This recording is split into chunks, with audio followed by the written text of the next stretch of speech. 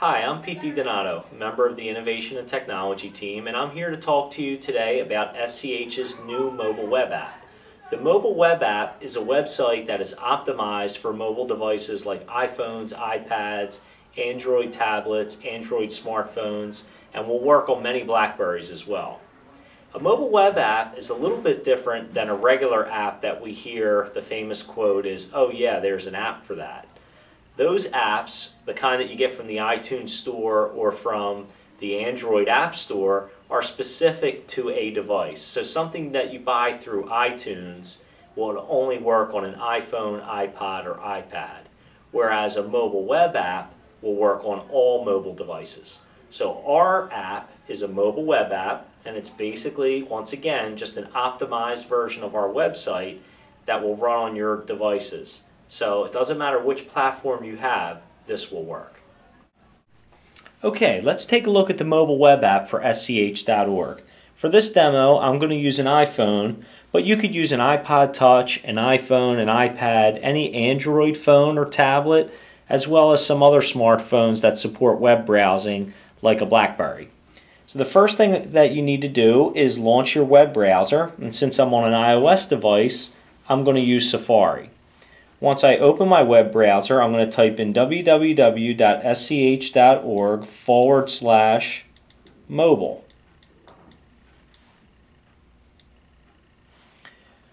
Now I'm greeted with the optimized version of our site for phones. It won't automatically redirect you here. You'll have to actually type in that URL, www.sch.org/mobile.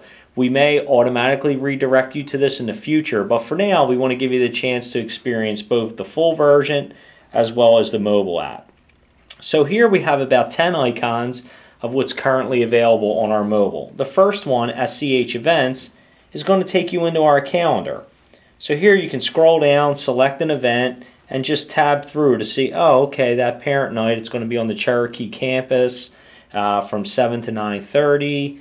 If I hit the back button, I could go down and say, that's not the event I wanted on that night. Oh, here's the one, the 7th and 8th grade Girls and Parents Laptop Strategies event. It'll give you location, perhaps some contact information, times of the event, etc., etc. You can further customize by selecting just one calendar that you want to display. So if I only wanted to see the important dates, for this week, I would see that, okay, yes, actually in upcoming events from 1/10 to 1/16, I have the MLK Day of Service on Monday.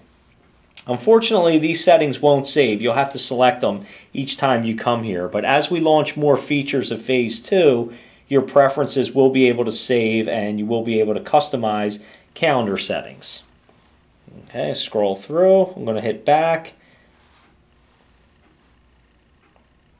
And the next feature that I want to look at with you is the news. So here's a quick way to keep on top of the news, and you'll see that these stories match up to the ones that have been on our website recently. So here I could read about our 5 awards that our robotics teams won at the first LEGO League competition a few weeks back in December. Again, I'll just click back.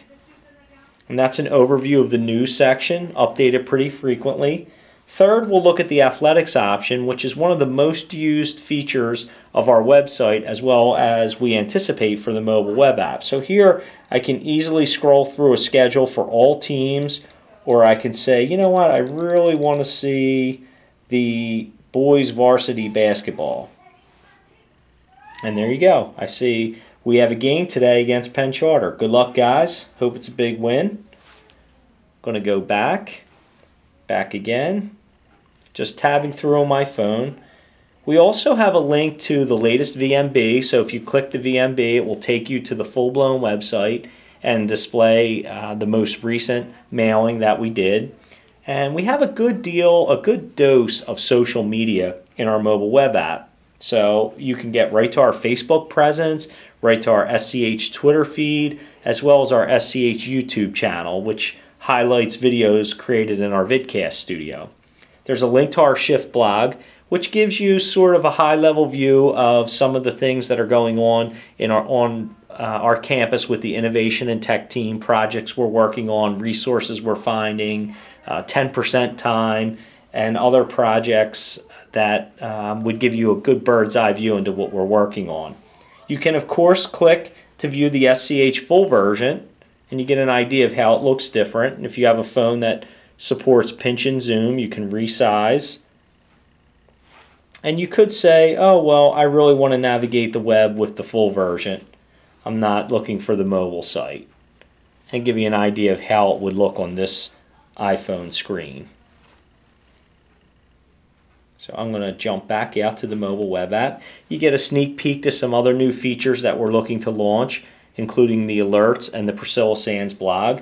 We anticipate adding new features and refining this in an ongoing way. This is the first part of Phase 2.